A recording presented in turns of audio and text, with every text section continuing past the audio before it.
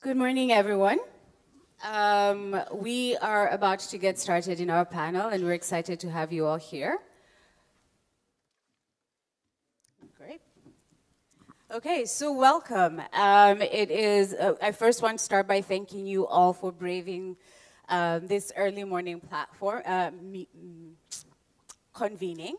So thank you all so much. I am going to be the moderator for the panel today. My name is Olivia MUIRU. I am the founder of B Lab East Africa. I don't know how many of you have heard about B Lab or B Corps, just to get a sense of the people in the room. Okay, so roughly about half of the people.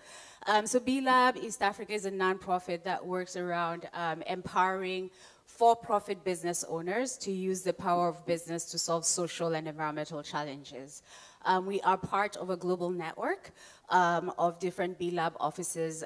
We have B Lab Europe, B Lab US, B Lab Latin America, and in Australia, New Zealand, and in Asia. And so I'm very happy to be here with you all today to discuss on a topic that is something I'm becoming more and more passionate about as I get to learn about it. As part of the B Lab movement, one of the things that we're doing in East Africa is really trying to engage businesses on how can they be responsible businesses. And these are more traditional business owners, so the people who have the brick and mortar stores, and getting to learn about new platforms that are trying to change how businesses work, that are moving the conversation out of being extractive to being more of a circular economy is something that I think we will all find super engaging. And as more people come in, we welcome you and we hope you enjoy the session. By sense of who's in the room, how many of you are familiar with the concept of responsible platforms as it comes to peer-to-peer engagement? Great. Very few people. So panelists, you have your work cut out for you today. By the end of this, we should at least have you have basic knowledge on what this platform means. We're not here to talk about predominantly Uber, Airbnb, which is what I thought this conversation was going to be about. We are here to learn more about now what's the next phase. How can we make these platforms actually work for people instead of being more capital driven? And so to set the mood for us today, we're going to have Alex give us a bit of history on where these platforms have come from and where, hopefully, they're going to go to create shared durable prosperity for everyone. So Alex, if you do not mind, you can take the stage and get us started. Okay. Merci, bonjour, bonjour à tous. Thank you. Good morning to all of you. As a matter of fact, the objective of this first session is to bring some information about digital platforms that should be more responsible than they are today. Historically, I'm working for the Ouishare network. I don't know whether you have ever heard of that network. It's a network that was developed a few years ago around the enthusiasm of the first cooperative platforms that were developed. We had the feeling that we were getting to the peer-to-peer world. The peer-to-peer platforms were the first beginnings, I would say, of the web interconnections in an economy, in a new economy. So we as Uber, Airbnb, worldwide, we felt that now we have the resources and means to do it. Now we will make it possible to help the others. But then gradually we realized that those against this new economy were right as from the start, and these large stakeholders were players were mainly startups from the Silicon Valley, funded by significant funds, asking for return on the investment. And then gradually this new economy full of promises became an economy where we are all capitalists wishing to get benefits and profitability. So we were all people exchanging on platforms, trying to find customers on platforms rather than being peer-to-peer in the initial philosophy. So that is to say, people sharing experience and resources to develop a common project. So there were some players who could write in the right, work in the right way. But, well, that's where we were a few years ago. So we wanted to know what the alternatives are, whether they already existed, whether they should be further developed, or whether we should invent new things. And this was in connection with other movements. And then we had various movements going to one main objective. First of all, common, so-called common, which collectivity is something like Erik Nostrom that had the Nobel Prize of Economy. They wanted to see how in history we were able to share resources before being in the capitalist era. And we realized that it was possible, and sharing the resources didn't endanger the resource as we thought, because we thought that every Homo economicus had to make profit and draw the advantages and deteriorate the resources of the others for our own profit. So she demonstrated that it is possible to do something else. So this so-called common movement and digital movements have got together, and so now we have open source movement, peer-to-peer movements. We started developing models of online exchanges for a fairer sharing. And then we have the social economy. For about 100 years, we had players who did believe in associations, corporations, and had already made some experiments with the sharing of governance and value. And so this led to a very strong experience to develop sharing platforms that were economic platforms to try to find governments and business models that had already been tested in social economy. So how did we do that? There are several movements that have arisen from that. First of all, the so-called co-op platform. Two U.S. research workers got together in a colloquium on cooperative economy, and they realized that there were platforms that were bypassing social laws. So they had a colloquium in New York about this, and they started working with all the players who wanted to develop open source platforms, platforms that are based on cooperative companies for the workers to work on that, to be stakeholders in the governance of the platform, and also to earn a salary. So today, the rules of the game of the platforms are algorithms to which the leaders of the platform set objectives, and the workers depend on that. So in those platforms, alternative platforms,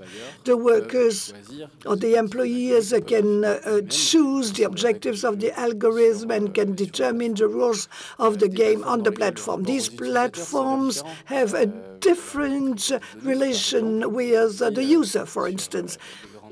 Today on the digital platforms, your data do not belong to you. You have beautiful installations that have shown the length of the use of the platforms which you sign on. you provide data for a digital world to keep these properties of or ownership of data, make sure that they are used for the common good, etc. So those platforms, via the legal status of the cooperative company, since the data belong to the platform and you are a cooperative owner of the platform, you can take part in the decision-making to see how this data will be used. So this co-platform movement, well, in 3 weeks we will have the 5th edition of that colloquium.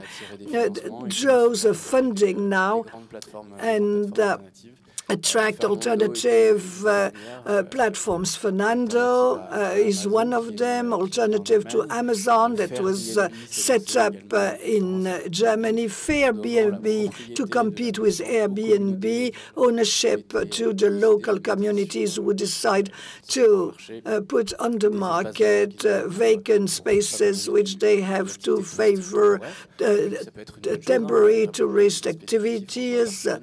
We see that in Barcelona it has led to some problems, but it may be also very good things in some places. When you give the power to the community to see what they will do with the money that is generated, then they should be able to manage the nuisances with tourists. This could be quite good, and that's what Fairbnb tries to do. So this co-op movement is global.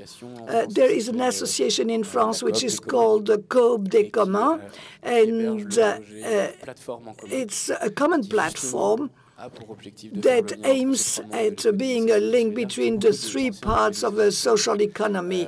The World Monde des Communs has attracted research workers and tries to get resources to have platforms that are developed by cooperative entrepreneurs, saying the only way to have technological ideas are not automatically startups, and it's not the Silicon Valley, which should be the only one to develop interesting projects.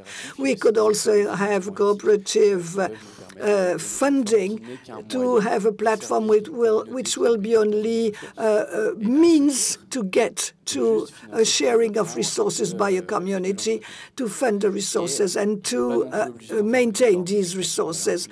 We are not automatically obliged to have a sort of a monopoly, a worldwide monopoly on that sector, because multiple communities based on territories that have specific needs can be interconnected with the platforms they are developing to have an interconnection of needs and have a sufficient number of people to work on it to avoid having leaders on the market.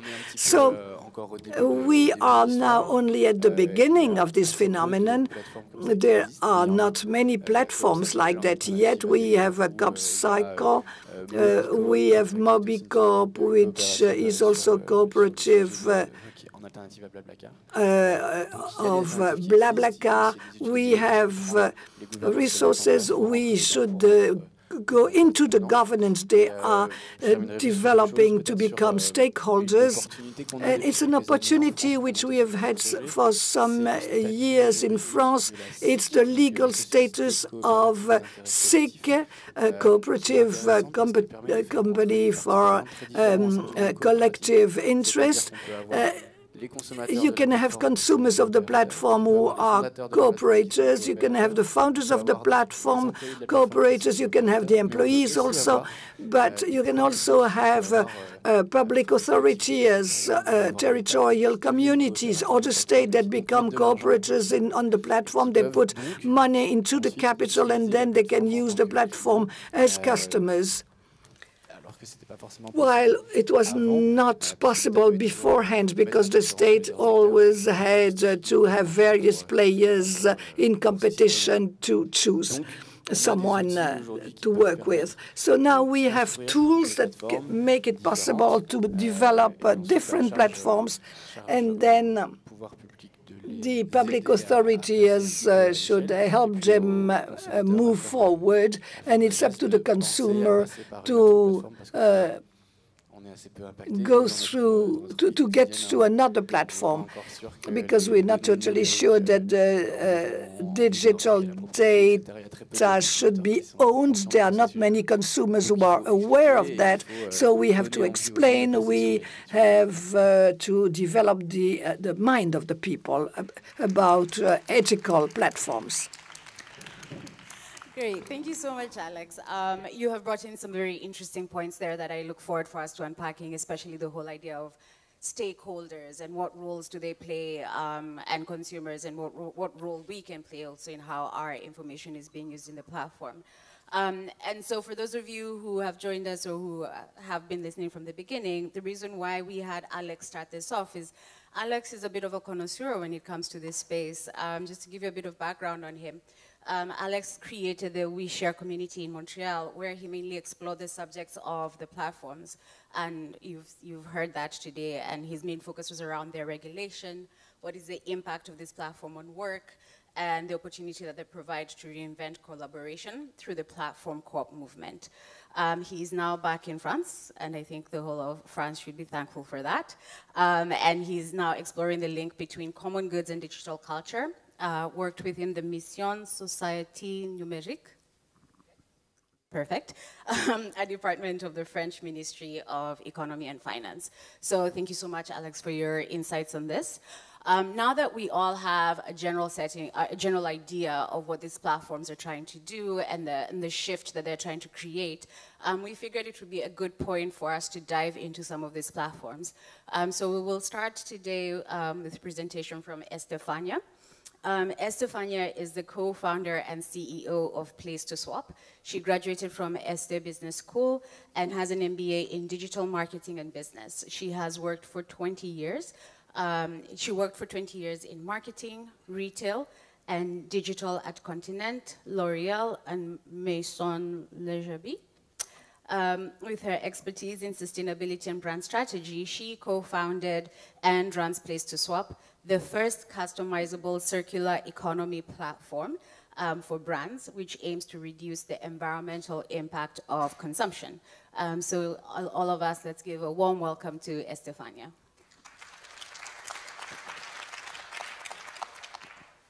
Bonjour à tous et merci d'être là. Good morning to all of you, and thank you for being here for the third day. Well, after listening to Alex, it's difficult to take the floor. Well, anyhow, I am at the opposite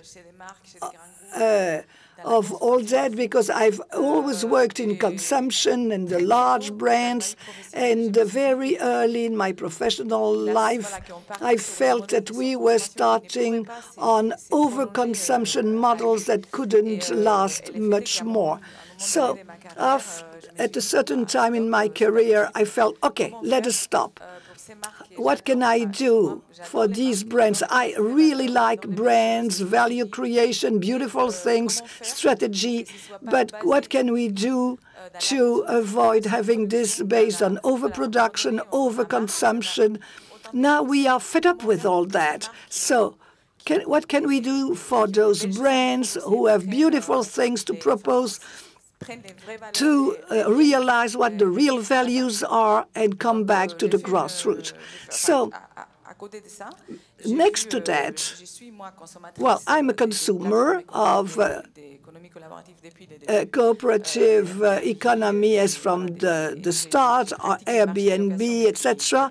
I have rented things for a long time, and so with my knowledge in retail and brands, I wondered what I could do for all these brands that are concurrent with what we have heard, to start doing something new and having a new approach. And we will see that consumers expect that very much. What was a great change from the very beginning of my professional life is that consumers are now reacting and acting through these platforms. They say that they feel like consuming differently because life is expensive, because the planet is getting destroyed, because we are fed up with this life in an over-consuming society.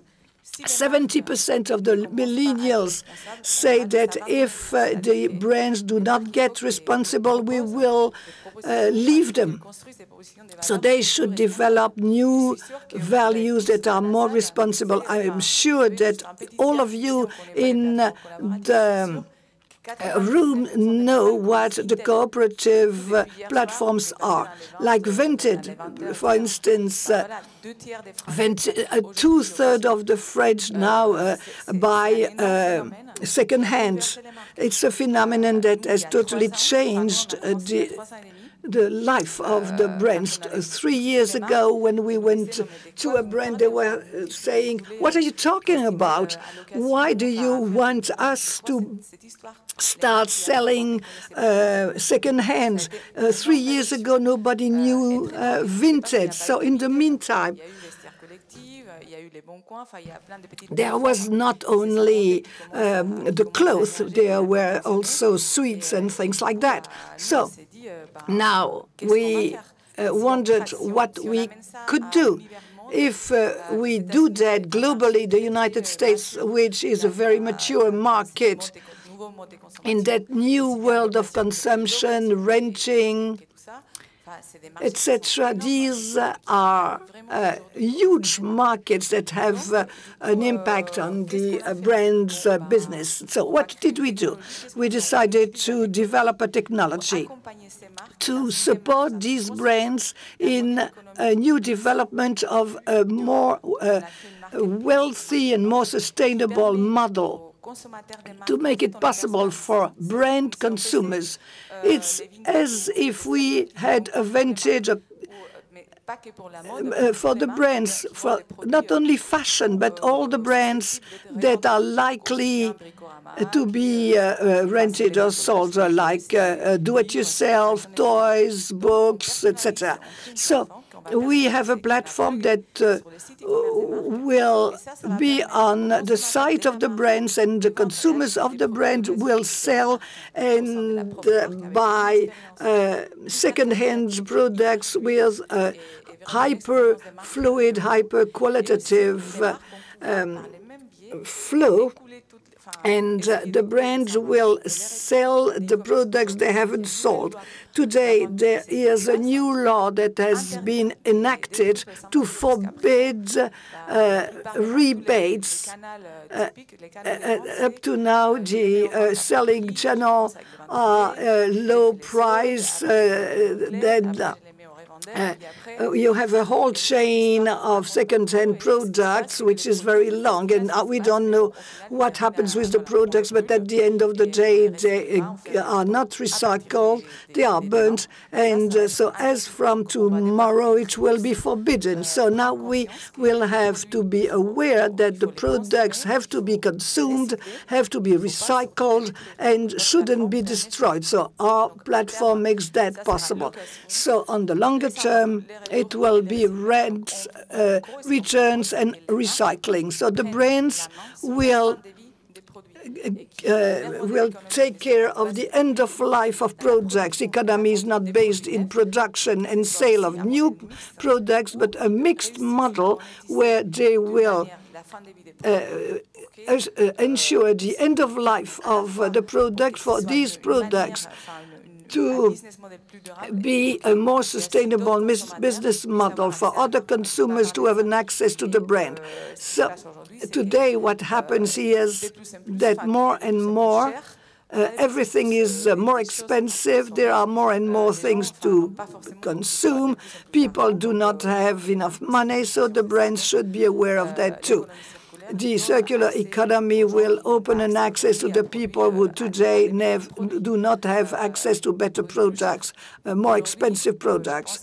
Today, I think it's very important that consumers realized that there should be more consumers having access to products that are more sustainable rather than buy products which are cheaper and are destroyed after a while. So this is the DNA of our project, give a new value to things and help the brands be the new players in that change to lead to more wealthy and sustainable business models, also more equitable projects, or models rather. So we are two co-founders in sustainability and digital, and we have also an expert in all these types of platforms. And our first customers are Cabayus. I don't know whether you've seen on the news that Cabayus was there, Galerie Lafayette, Bricorama, Histoire d'Or. So these are the brands which we already have in our business pipeline. I have a very positive mission, I think, because these are changes that take time, that are heavy to manage, and what we've seen is that the brands are aware that we should change, and we don't see them as fast fashion or others, all brands in all fields. There is a will to change things. It won't happen overnight, but it's good that there are also other models on the market, but altogether we should consume better, consume less, because we will consume products of a higher quality that last longer. So, well, I remember, maybe I'm already old, I don't know, but when I talk with my grandparents and my parents, they were talking about a way to consume that was much more healthy. Well, we were repairing things. We had people, we were suing on what we were doing. We had things repaired rather than thrown to the garbage. So come back to a way to consume that is more logical, healthier, and do that with all the brands which today are responsible for overconsumption. And up to now, we have been happy with overconsumption, but, well, we didn't know it was bad. The same thing as smoking. We were smoking because we were not aware that it was bad to smoke. Same thing with consuming. So we all have to react, both consumers and the brands. All the entrepreneurs have a savoir-faire, a knowledge, a technical know-how. So we should use all the resources to change the ecosystem and have all consumers follow us. The system has to change. That's it.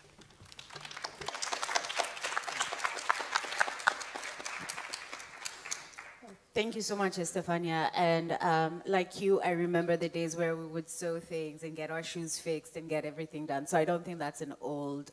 We're not old. We're not old. We know responsible consumption. So switching a bit from Estefania's presentation to that of Clément. Clément is the founder of the social business Share and Smile, whose purpose is to stimulate social bonds and solidarity between people. After 18 months of entrepreneurship and multi-activity, Clément left his job at Decathlon in April 2019 in order to make sports accessible to many. And he meant it for real, for real. So his quote is, make sports accessible to many people, ... but for real. So with his free sport equipment sharing platform, Shareathlon, he hopes to do this. So Clément, why don't you take the stage and tell us your story? Ok. Bonjour tout le monde. Good morning, everyone. So my name is Clément, and I'm so happy to see you here. I have no slideshow, so I like to tell stories. And we talk about Sleeping Beauty, local beer, and my partner's bottoms.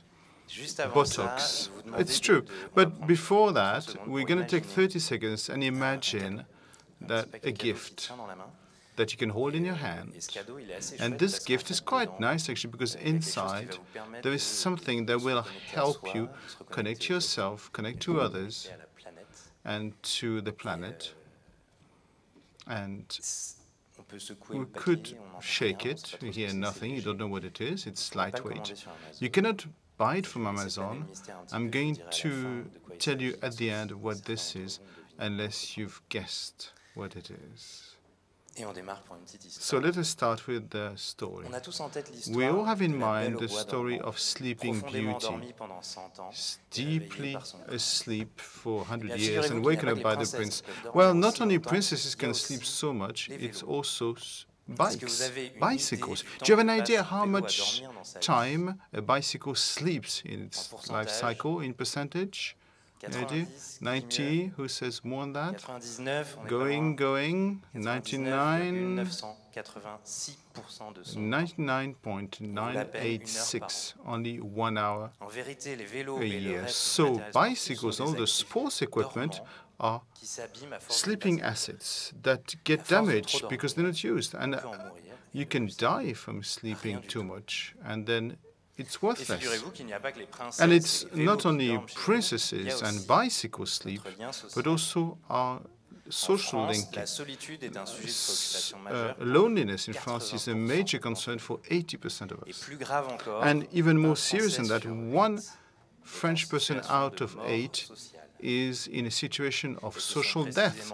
And these are the most vulnerable to all small accidents in life. And by sleeping too long, you can die from it. So we are in deep shit, aren't we?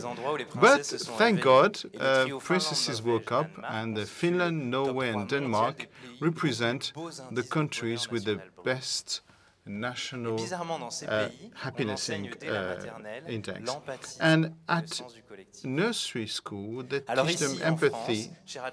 So a Shareathlon for us is to wake up the social link by pooling the sports equipment. Each free loan between private individuals is a pretext to provoke meetings that are worth of interest rather than interested. I give you an example, is the story of Marine and Alex. Marine has a trailer that she's put on the platform, that Alice loaned it, and then at the right time, Alice got a clean trailer and a good bottle of local beer. But the best in this is that Alex and Mariam, who didn't know each other, actually met each other, and they're now united by the holy links of wedlock. Well, we wake up the social link. And now the spark that started is Aurélie, my partner. She wanted to cycle with me, but she didn't have one. And she said, why don't you buy one? She said, 200 euros is a lot to have sore buttocks and not knowing whether I will cycle tomorrow. So Aurélie is happy now. She can cycle when she wants. She just borrows paddle and badminton rackets. And we borrowed a tent, a backpack, and a headlamp. You don't need to invest anymore to practice sports. And this is also what Shareathlon is all about, is to wake up the sports equipment for social link and the practice for public health. And not only Aurélie, Mariano, Alex use Shareathlon, you also have employers like Decathlon or M comme Mutuelle who decide to sharing communities for their people to reinforce cohesion. So I think that we are experiencing a change, the end of one world, not the end of the world. So we are leaving linearity and abundance, which has reached its limits now, to get to a circular economy frugality and sharing. And this is a great opportunity to live better together while taking care of the planet. And the cherry on the cake is that by pooling, we limit the impact on this planet. We use better what is there rather than producing on a different continent some new things that don't serve for nothing. And the liquor in the cherry on the cake is that with less time we have more link. So you may have understood that in our version of the story there's just one Prince Charming. Each of you can be the hero who's going to wake up the local Sleeping Beauty. You have to embrace and kiss this kind of economy. It's just Shareathlon is only like a horse of the Prince Charming. And when we transport millions of people to wake up millions of Sleeping Beauties and live happily ever after with a lot of link and fewer assets. Merci. So thank you. I took the example of the box and the gift and do it in more interactive format. So I realized that we cannot actually give you all the microphones. So I'm going to reveal it straight away. The gift is just your capacity to be generous. And it happens that in Imperium, we can change the world. You have the power to change the world by being generous.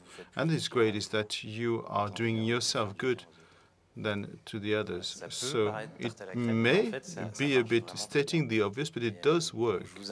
So I will invite you through Shareathlon by loaning what you own, because if you raise your hand if you have sports equipment, if you ask you who is using every day your sports equipment, it will be less people. So don't hesitate to share your comfort. There are other ways than Shareathlon, but you can really change the world by just doing this. Thank you for your attention.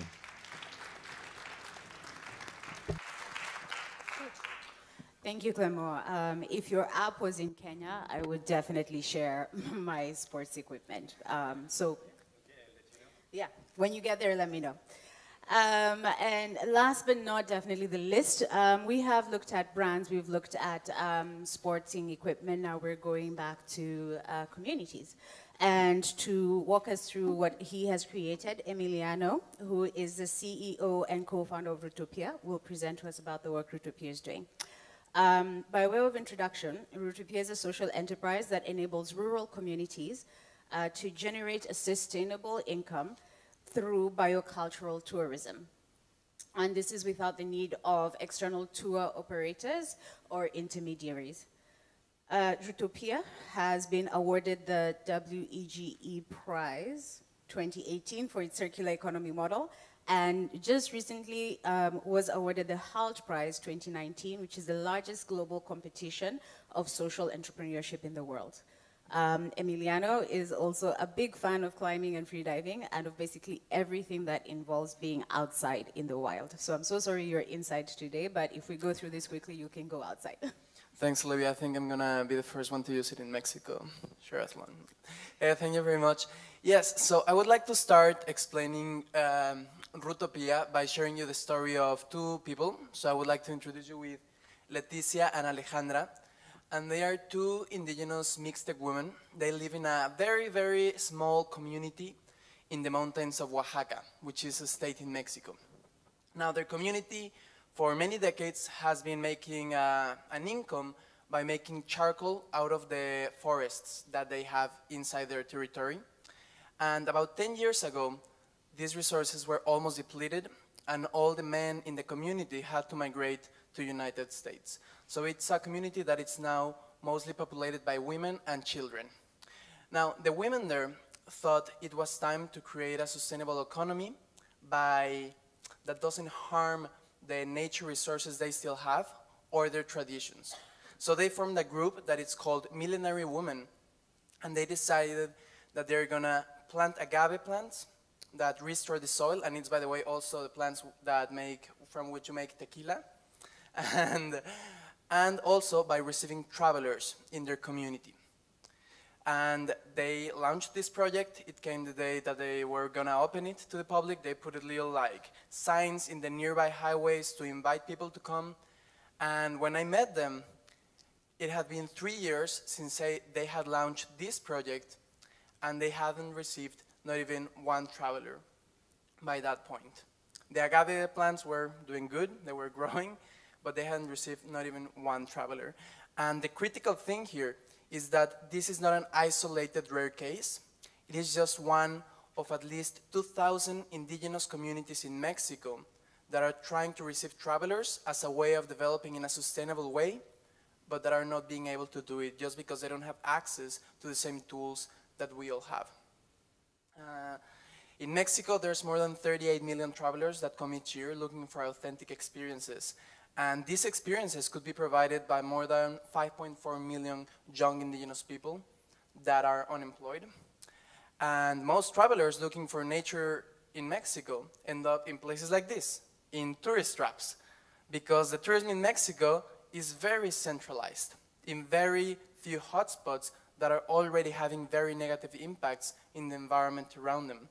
And most indigenous people in Mexico end up doing jobs like this one. They have to migrate to these hotspots or to the big cities in Mexico. So what is the problem here? Well, the truth is that all these communities have the nature, the culture, the local talent, and even the infrastructure to have very successful touristic projects. And they have even received funding from the government and from international NGOs to develop very nice ecotouristic projects. But the truth is, this is not enough, because you also have to sell. You also have to reach the market. And for this, you need easy bookings, you need a good customer service, and you need to be resilient to late payments.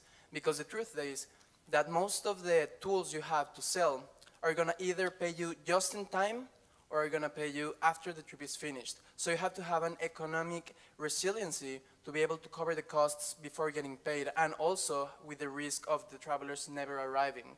And this is very hard for little communities that don't have a very high flux of money. And this is the reason why 3/4 of all these kind of initiatives are currently failing in Mexico and in many countries in Latin America. So this represents a market opportunity of around $45 billion in one of the fastest growing markets in the world, which is the experiential travel market. And that's why we created Rutopía. And Rutopía is a platform that enables these indigenous touristic initiatives to design and sell trips online while making it easy for travelers to find and live these amazing and wild experiences. So how do we do it? The first part is we do something we call Ruto Hubs, which is working groups, usually as a form of a local cooperative that have different roles within the community. Now, the reason why we do it in indigenous communities as well is because they already have a communal decision-taking framework in which they already have different committees in which the income and the whole project is generated for the whole community and not for individuals, and that is in the very DNA of Rutopía as well. Now with this, we do co-creation workshops in which we have experiences that are unique, that are safe, and that are all-inclusive. And when these kind of experiences are ready, then we take charge of selling them. And we do it through many different channels. Doing this, it's key for the success of any touristic initiative, but the reason is, the problem is, it is not easy. It is not easy to do this, because for it, you need reservation software, you need to have customer service, you have to have payment facilities, and all this has very high fixed costs, which are unbearable for small touristic initiatives. So what we do is we allow them to share these fixed costs, and we turn it into a variable fee that we charge directly to the traveler with each trip. And these communities only need to have a cell phone with normal reception, no high-speed internet to use these services, and through us, they can position themselves in platforms such as Airbnb, TripAdvisor, Expedia, and different online travel operators. Our business model is that we currently charge a 20% commission directly to the traveler on top of the price established by the local communities. And by just having 20 travelers a month, most of these communities can have an income that is at least the double of the traditional extractive economies they have currently in their communities. And I have a very short video here just so you can have an idea of how a Rutopía actually looks like.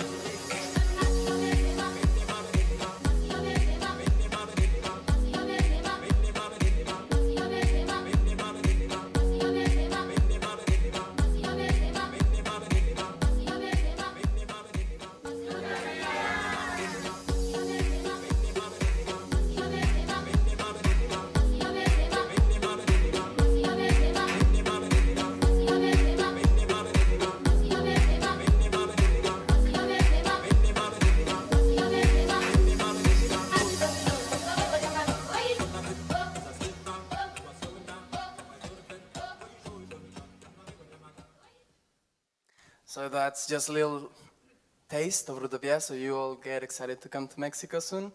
And yeah, so currently we're working with 12 indigenous communities in Mexico. We are directly working with 140 people in these communities. And our goal for the next year is to actually reach 252 communities. We have an alliance with the Mexican government, so we're gonna do it through them because, as I said before, there has been already investment deployed to have the infrastructure, like rural infrastructure in these communities that is currently abandoned. So it's also a way of bringing back all this value that it's already on these rural places and activate a little bit the economy there. Our long-term shot is to work in many different countries in Latin America. 2 months ago, we opened our first community in Colombia. So we are also very excited about that. And our model in the long term or in the medium term, it's to actually have a platform cooperative. And I'm sure Alex will be able to give us very good input on this as an expert on that.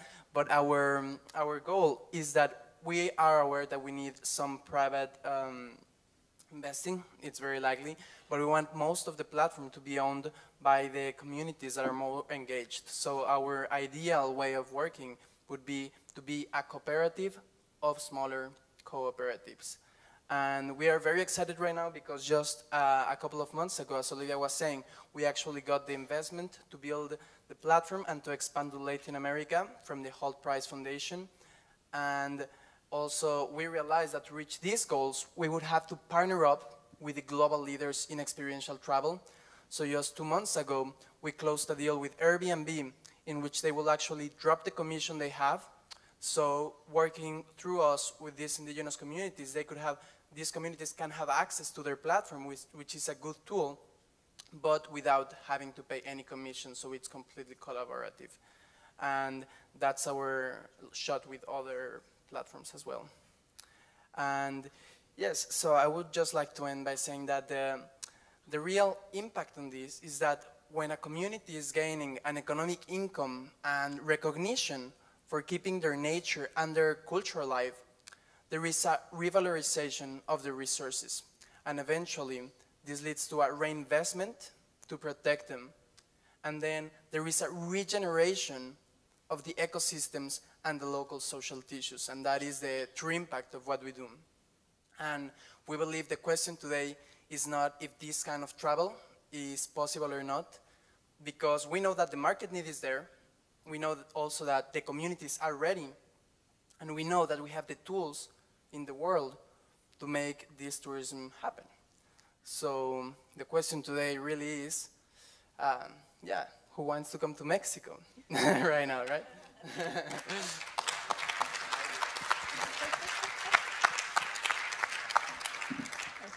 I think most of us want to come to Mexico.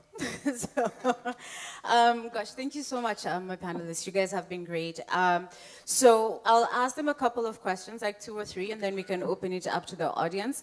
You know, Alex, you started so well with setting out the purpose, and from listening to all of you, the common thread that I'm hearing is the platforms are creating a way in which you can change how the system works. a system which has been incentivized and rewarded for extractive nature, to one that is, to a new system where we're really looking at sharing, sharing of knowledge, sharing of goods, sharing of services, kind of giving a second home to equipments that are not being used, to clothes that would get some love from someone else instead of being burnt up. And this can be both monetary or non-monetary. And so there is like a lot of opportunities that when you think about this space, comes out of the conversations that we've had today. And the minute you start talking about opportunities, what creeps up is growth. For this space to grow, should it scale or should it not scale? And so this question I want to ask to Estefania. You've shown amazing statistics of the $7 billion is the market share in France. So scale would be what we would hope for? I think so. I think that and 7 million is nothing. I mean, you know, compared to the whole consumption, is absolutely nothing. It's not a question of scale. I think that brands, because I'm in brands ecosystem, brands need to take the responsibility and to build a mixed. I mean, I'm speaking English. Il vaut mieux peut-être que je parle français. Désolé. En gros, maybe it's better if I speak French, but roughly the objective and the purpose is that the brands realize and take it on board and go for it. It's not transforming brands. The brands shouldn't transform their business into a second-hand business, or they just have to continue creating value, but not only value based on overproduction and overconsumption. It's continuing to produce and creating value on a model that is fairer, more healthy and more sustainable. And of course it's not scaling up, but rather that the whole universe of consumption realize that, and the whole universe of consumption look into the end of life of their products and take care of it. Great. I love that answer. So it's about how do we change companies and how they're thinking about production rather than how do we scale this platform so that they can be the answer to whatever questions that we're having. Alex, we had a debate about this yesterday and you had raised some very interesting points. So I'd love to hear from you also. What do you think about the future for this space as it relates to its opportunity to grow? In terms of growth, as I said earlier, I think that the main idea is that these platforms, they don't want to grow strongly in the image we have of the unicorns that should have a continental or intercontinental size to go to critical mass and to reinvest and so on and so forth. But it's the behavior. It's the behavior that should grow and scale up. And the platforms are only or should only be the common assets, shared assets for communities to share and needs to have access to that sharing. And for that, the end of the presentation of Emiliano was great. Was interesting in the idea that communities are ready. We have communities that have that requirement, that need a tool. And what we're talking about here is a better capacity of access to these tools. So yes, it is still expensive to set up a platform, both in terms of development, to have a user experience that is interesting, and then in marketing, to impose yourself. It requires a lot of money. So you need an enormous growth to make it profitable. But if you put yourself in a paradigm of cooperative platform where we have an interconnection of a lot of smaller platforms, then you don't need that growth. The only growth we need is behavior, the sharing behavior, the reflex of building a platform to share our resources, and maybe players who can make available some resources so it's easier to do it. So we can think of open source, because in technology, the open source technology allows us to go and get things that already exist and reassemble them. But even that costs some money, because you need to pay the developers who use it. But we can also think about the public sector. public players could see these platforms as an infrastructure. Today, an infrastructure is a bridge, a road, or school. Maybe you can have bricks of technical infrastructure that could be public, used by communities that need it. So these are reflections that are underway, actually, in the states and the various local governments. What is the place of the government in the services they can provide to citizens? But it's not there yet, but we could get there. So that scaling up could go through a sharing, a pooling of technical resources, maybe through a public player. It's a debate. The commons is sometimes a non-state vision where peer-to-peer don't want to have an intermediary, and the state is by nature. So these are things that should be debated.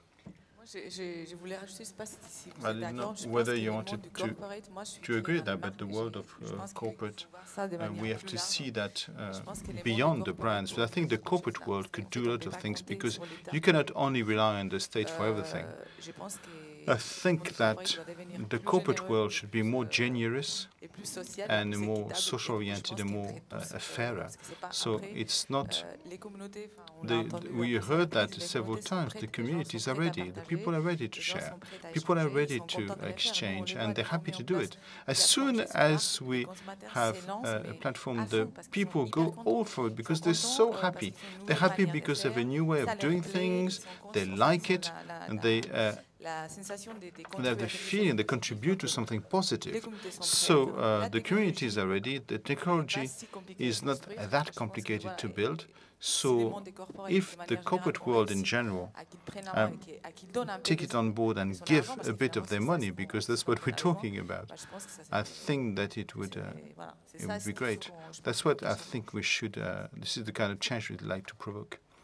Yeah, and I love that provocation. So sticking to the idea of the corporates and the role that traditional businesses can play into this. So how do we integrate those players?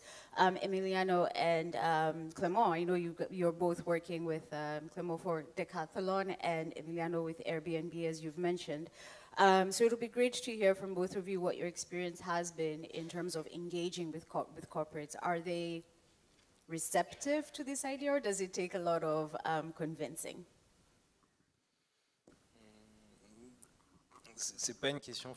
It's not an easy question. Decathlon especially is a creature that had no heads or no decision maker or thousands. You don't have one decision maker that says, well, let's do this or that. Everyone decides locally on their scope what is good to do or not. This means that having a deal with Decathlon World or Decathlon France is particularly complicated. So I started internally at Decathlon this idea of Shareathlon. I was working for them, for Between, the cycle brand. And internally as well, it's not easy. Just something that is disruptive, is completely different from the operating mode they are used to, even though the fact it was completely in Decathlon's vision, which was making the sport practice accessible to the many. Now they've added sustainably. So it is not an easy question, but there were loads of supporters, a lot of people that wanted this to happen. And therefore we ended up finding the right person who said, I engage France on this topic. So it's great. And honestly, without the support of the Decathlon, we wouldn't be here. We wouldn't be where we are now. We wouldn't have the resources because it's the first client who put on the table, say, we trust you. We pay a ticket as a customer, so they open the doors, and then the relationship with the other economic actors are much easier.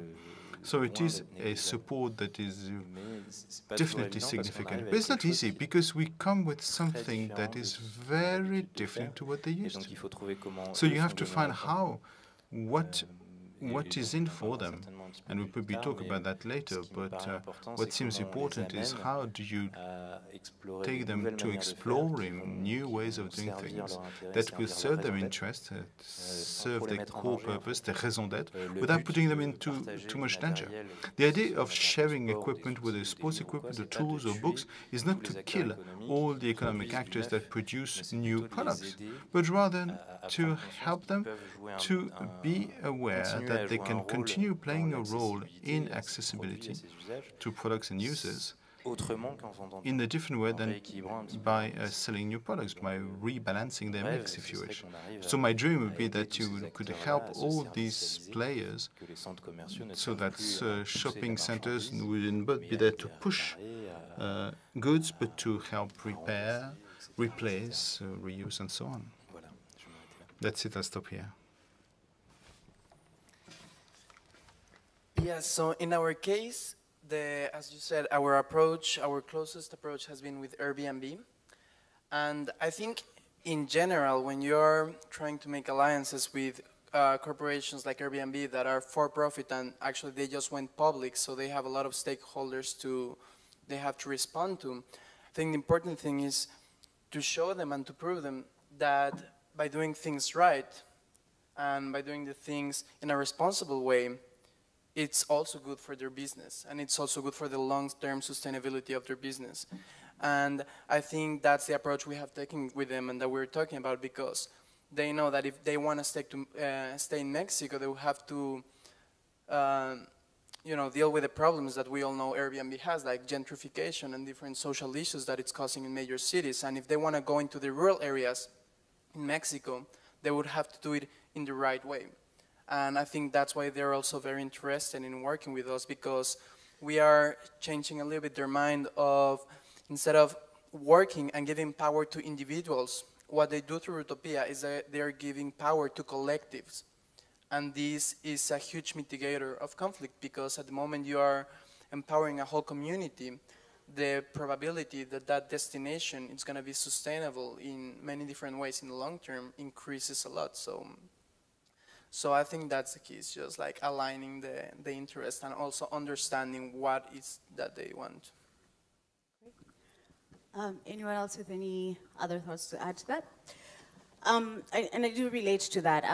As we worked on growing the B Corp community in all the markets, it always takes a lot of convincing, especially for publicly traded companies, to really get them to think about a new idea, new initiative. And it always helps to have a champion within the organization who gets what it is you're about. So I'm about to open it up to the audience, but my final question is picking up on Alex and Estefania's earlier debate around regulation. So do we depend on the government for a lot of things? And one of the questions that I ask, because I'm from Kenya, and for us, government is everything. They see all, they do all. Who should regulate this space? Should it be regulated?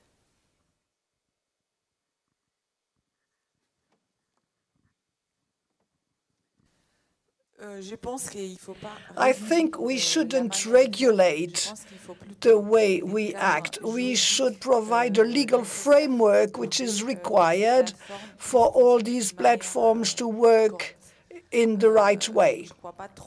I don't really believe in regulation. I rather think we should have a fair functioning based on rules with no legal void that makes it possible to have a wrong use of the platforms.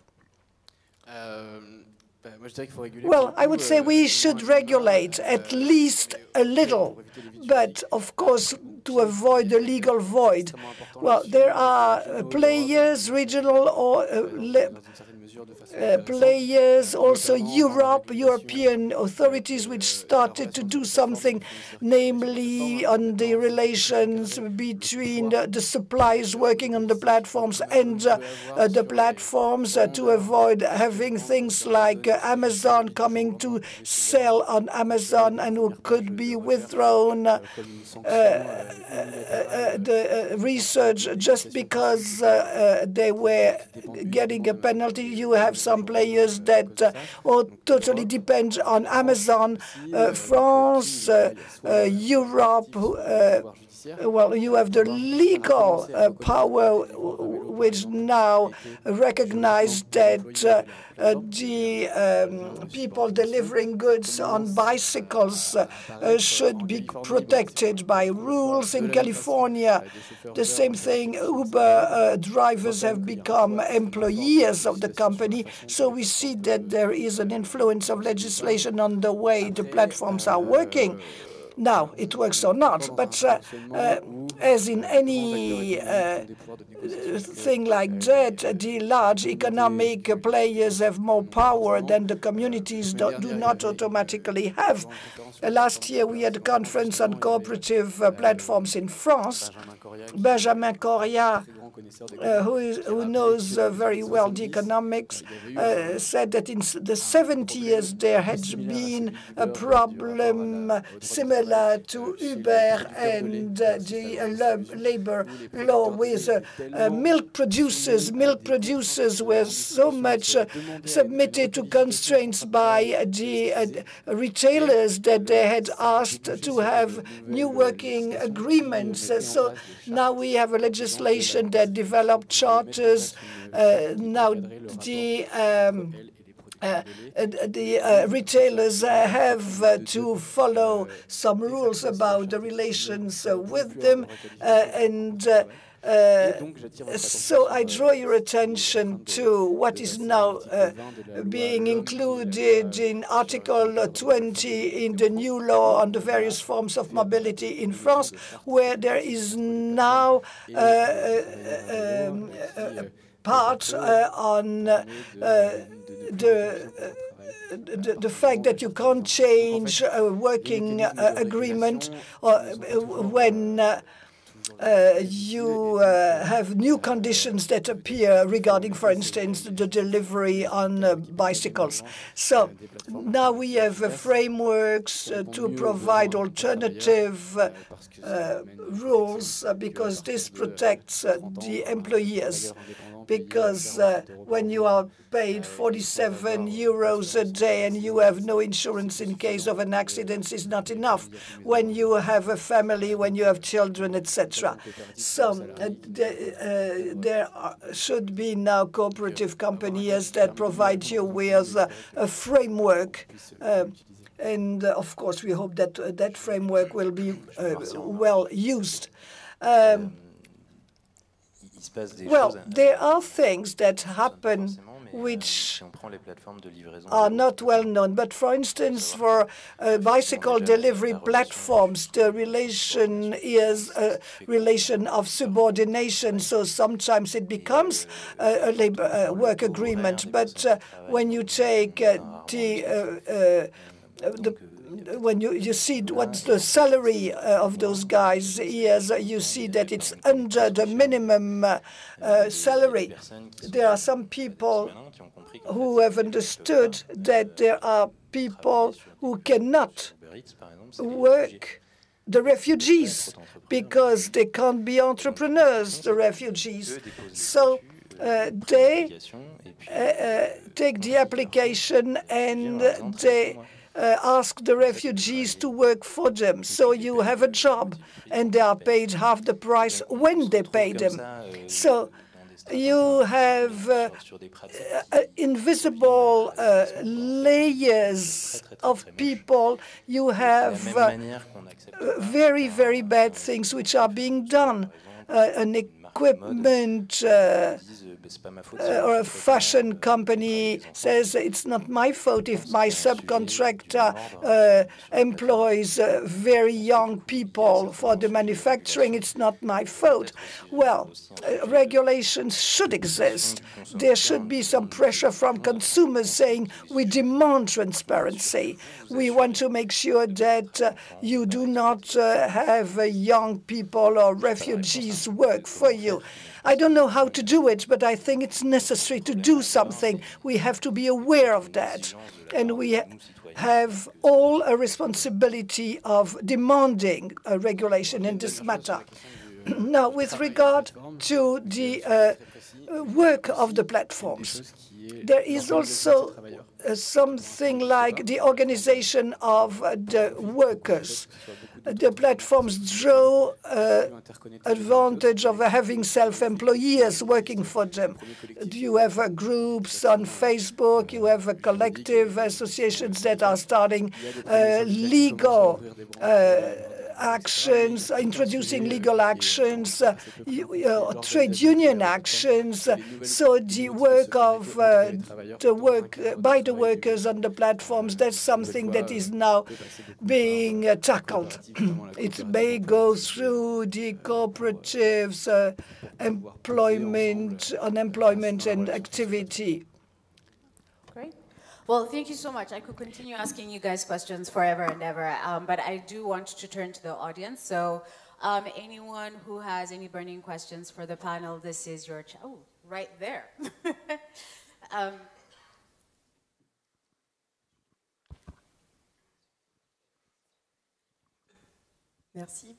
Thank you. Good morning to all of you, and thank you for your presentations. A question for Clément. Can you come back to the economic model? And Estefania, are you working on the high-end industry? Are you working with luxe? And how about the products that have not been sold? How can you embark on that? Well, the economic model. Well, at Shareathlon, it's part of our business. We have the platforms and social engineering advice how to people. On the platform, we have two sources of revenues. The first one is we propose organizations that can be companies who do things for their employees. It may be associations, a social organization, whatever. Maybe a representative of a district in the city. Well, it's a sort of a VIP part in a night club. We have the possibility of sharing publicly and sharing privately. So this works well because we have a human value for that organization, a sense of belonging, cohesion, etc. And depending on the question, it can boost the employer's brand or bring an added value for the inhabitants of a district, for instance. And that's the first model. Second model, and it's interesting in the light of cooperation with the enterprises and the classical model. In retailing, we have a problem. It's the number of customers. People do not go to the stores. They go to the stores, they ask something for loan, and you have people who will not come back. They come to buy, they come to bring it back, they come twice, and it makes it possible to have a link and to know better who the customers are, why they buy, why they don't buy, etc. So, and this is good. We start working with Decathlon. We have started that recently, and it's a very good way to have a reconnection with the catchment area, with the customers. And it's less expensive also to do that. And I think that this is part of a new model. They want to change their role and become useful socially, locally, and beyond the social aspect, have also an impact on the planet. It's interesting to see that by doing that, you can start thinking about what else can be done in the store. It's quite interesting to see how the discussions may lead to things which are unexpected. Yes, we do approach luxury brands. The brands are the first ones impacted.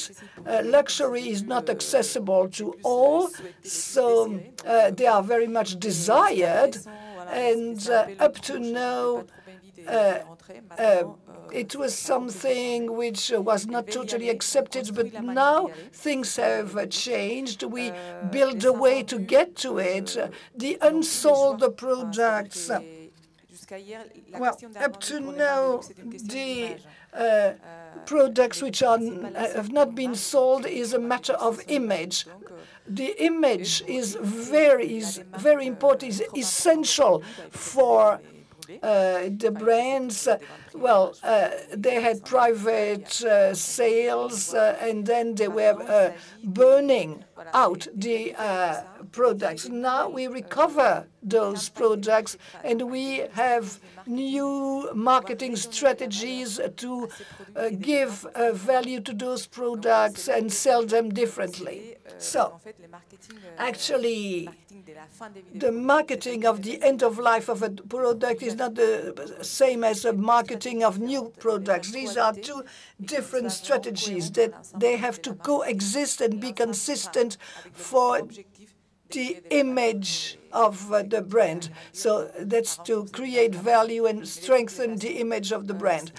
But anyhow, what is clear today is that if tomorrow this behavior, this responsible dimension is not taken into account by the brands, it will be to the detriment of their image. So we have to find a solution anyhow, because if they are not responsible, they will not make it. It's important to promote the values in that way.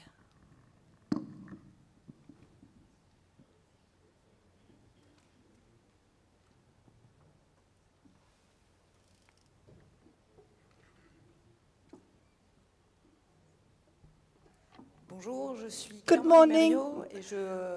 I'm Clara Rimerio, and I try to introduce myself as someone who wants to work for the common interest. As Alexandre was saying, the rapprochement between the state, the public, and the communities. Of course, here we talk about common good. I would say there are many common goods. We are a local player. We produce common products at a very small scale, and we realize what the difficulty is. Well, within that framework, we organize an event, a totally different scale. It's called the Rumix on the 6th and 7th of December. It will question the communities. It will be in Villeneuve d'Ascq. We ask the question, what will happen if we bring together the communities and the public authorities? In the European community of Lille, we are working with other players for them to be ready on the 5th and 6th of December to try to have a rapprochement between communities and public actions. I think that, as a matter of fact, it is something that will have to be tackled with all the usual precautions to be taken.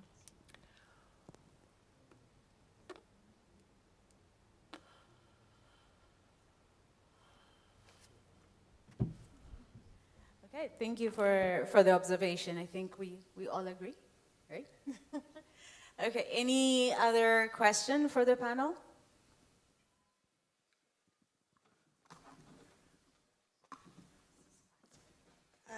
Thank you for your presentation. So my question is for Emilio. One is, how are you going to map all the community in South America? And my second question is, you're not scared that it's going to completely change the way of living of the community?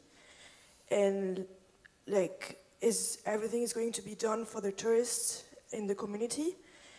And my third question is, who is your tourist target? Is it more international, or is it more local people in Mexico who want kind of to get back to their roots and understand also like the way of living in the people in rural area?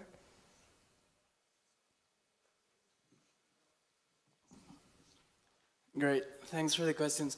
Yeah, can you remind me the first one, please? How are you going to map all the communities in South America? Yes, thanks. So far our strategy for mapping the communities, it's through governments and local NGOs.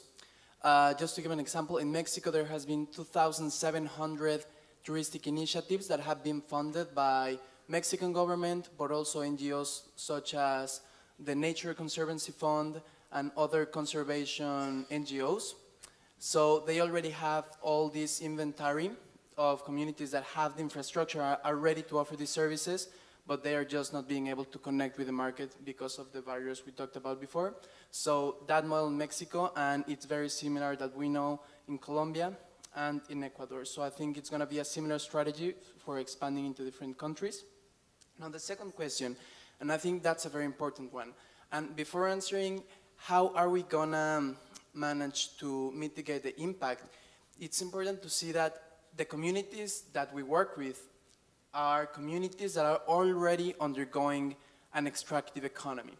Are indigenous communities that are developing, that are aiming for a better quality of life, and the way they do it now is through cattle breeding or, for example, palm oil plantation. And what we are managing with our model is kind of like a payment for environmental services, but that is sustainable in an economic way in the long term. So our thesis is that it's going to be regenerative in the long term, because in order for you to have small groups of travelers, you have to have some kind of conservation of the culture and the nature that you own within your community. And to mitigate the risks, we are always aiming for quality over quantity. So if one destination starts to get very high demand, for example, what we're going to do is we're going to start a transition into more premium experiences that keep the small volume and low impact, but with a growing benefits for the whole community. So that's our approach for that. And the market, so far it's been like 70% Mexican market, which is very happy for us, because our impact is also trying to break the gap that exists in Mexico between the populations in the urban areas and the people in the rural areas. And it's also a way of having some kind of sensibilization for all the young people that are, in many cases, like it's very common, for example, in Mexico City, that a lot of people have come to Europe, but they have never been in an indigenous community in Mexico. And we're trying to break that gap. Thanks. Bonjour, Yannick Ponce. Yannick Ponce. J'aimerais poser la question à Alexandre. I would like to ask Alexandre a question, but I would like to ask the same questions to all of you. Your company, can it be considered as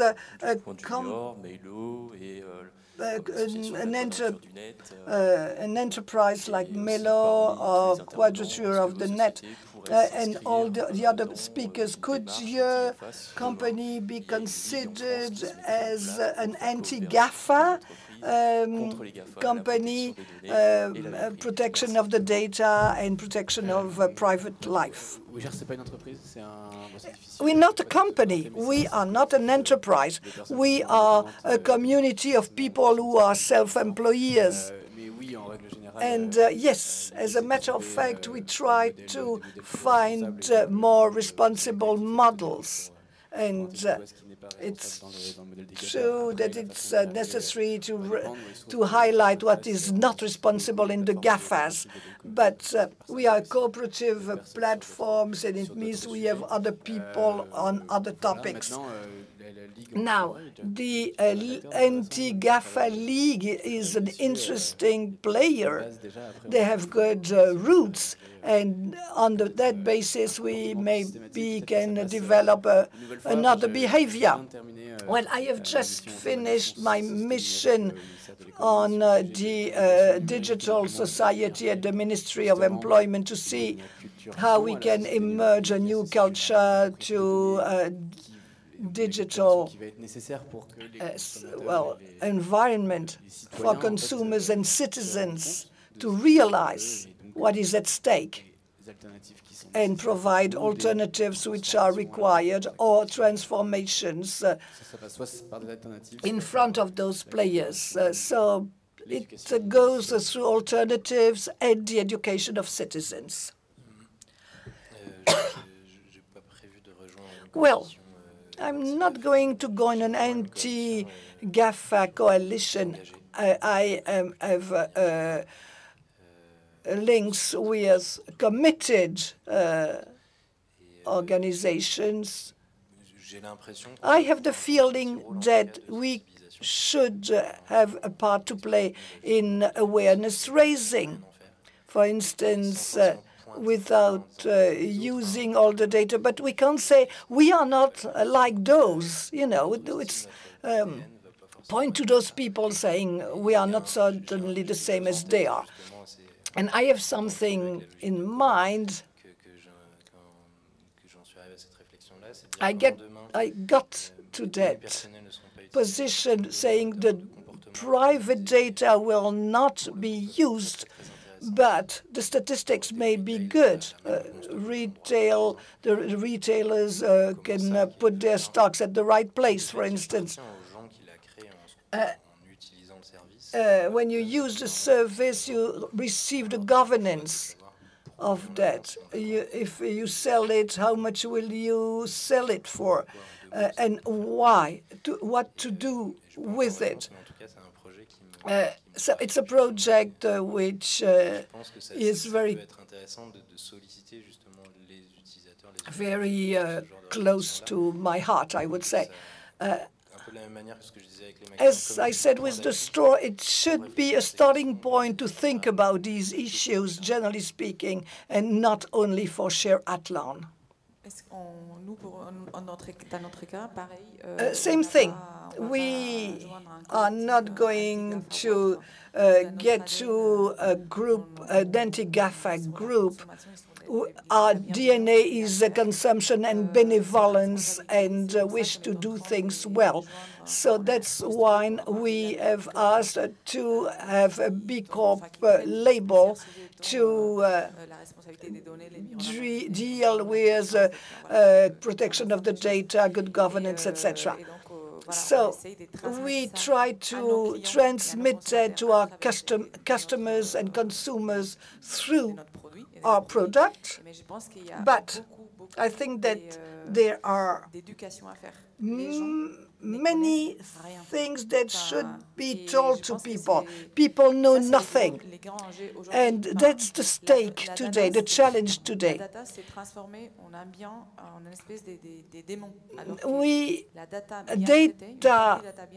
Data may be very useful to all of us. We have to understand that we are all responsible for our digital responsibility to use data as they should be. And I think that we have to educate consumers, and consumers should know what it means to say yes when you are asked whether you accept the cookies. What does it really mean? They have to have the power to choose the type of information they are ready to share or not share, and they should know what the impact of purchasing on Amazon is, because today people know nothing. And I was really surprised this summer with people from Spain. These were people with a good education, etc., purchasing power, etc. And when I said, Well, when I was asked questions on Amazon, etc., people say, why do you say that? But Amazon is really practical. It's easy. Yes, it is. It is true. But then you say that you don't want your data to be used, but you don't even know what buying on Amazon is. There are real challenges in education, and there is a responsibility there. Propose alternatives to GAFA. GAFA didn't exist 15 years ago. They have grown because they have set up a proposal that drew the interest of consumers, and now the ecosystem should propose alternative things that will attract consumers. Responsible, transparent for each consumer to know how he or she consumes and what he or she shares with all the digital players. Thanks. Yeah, so for Rutopía, for Rutopía, data has been an important thing since the beginning. In the user side, of course, we have all the normal regulations for keeping data. We do collect a lot of data from the travelers, and our proposal and our approach is that we saw that one of the reasons why all these small initiatives are failing and are in a massive disadvantage against big platforms like Airbnb or Expedia is because they don't have access to this information that it's already there, right? And it's already available for many people. So what we're proposing is that we're making on our own platform a way that different initiatives can share their insights and the data so they can improve in a collaborative way as a whole platform of a different kind of tourism that is going to be available in Mexico and in Latin America. So in that sense, the way we see it at least is we're trying to be very sensitive to data, but in the way that the people that can take advantage of that the most are these small initiatives, and they can collaboratively grow together. Okay, well, we just have about 30 seconds left, so I'll answer quickly for B-Lab. Also for us, data is one of those things that we're very sensitive about, in as much as we're not a sharing platform, but we do have a lot of strict standards as it relates to how we use the information that we collect from companies, and that's why B Corps trust us with very sensitive information. And I've talked to investors who are like, hey, the idea of data mining, that's gold. But we're very strict in how we use that gold. We do not use it to benefit them. It's for the benefit of the companies. And so with that, I want to thank you all. Our time is up. I want to thank you all for being a very engaging audience, and for my panelists for being absolutely amazing. Thank you all so much.